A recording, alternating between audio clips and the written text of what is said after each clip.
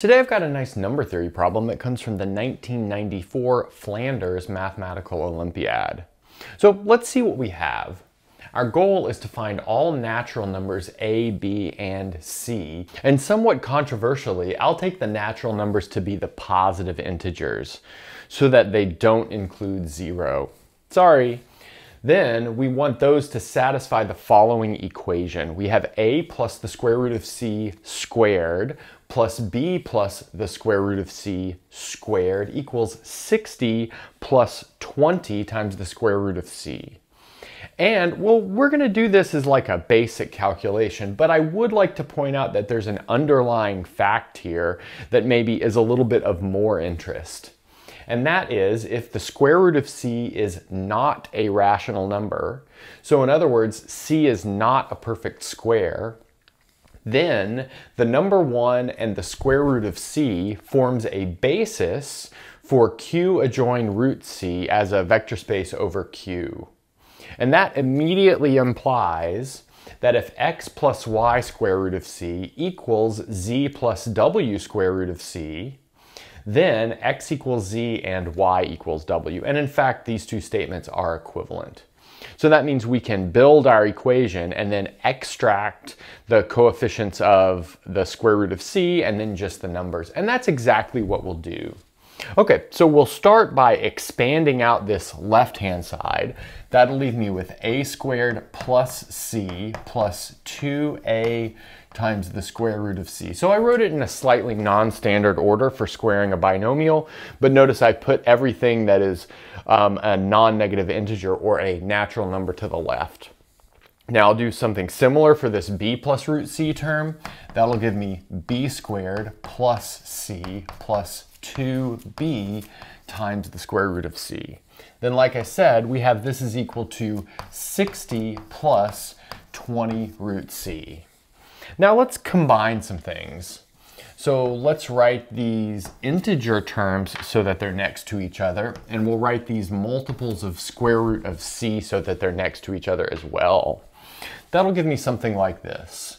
We'll have a squared plus b squared plus 2 times c, that's everything from the orange underline, plus, let's see, 2a plus 2b, all times the square root of c, that comes from the green underline, equals 60 plus 20 root c. So that's just from rewriting this above equation.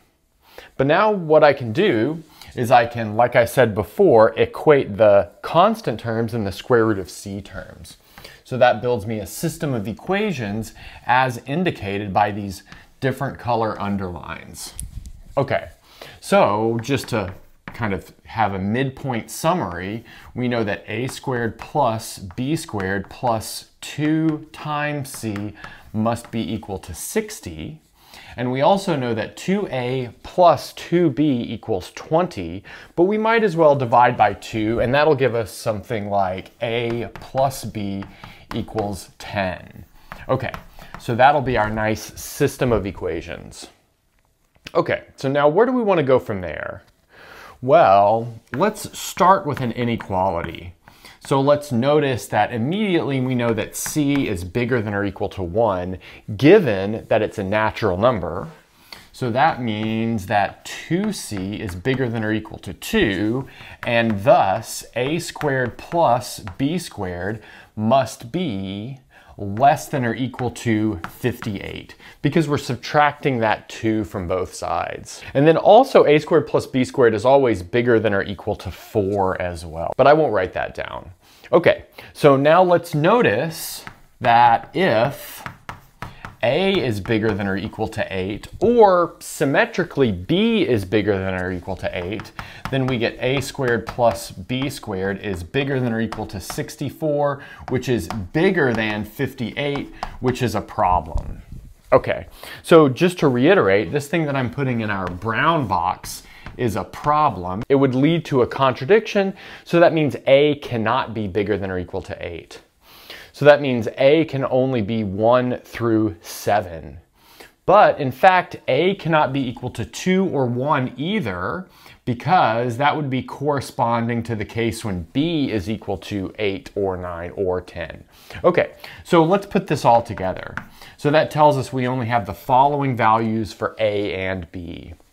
So A can be equal to 3, 4, 5, 6, or 7, while B is equal to 7, 6, 5, 4, or 3.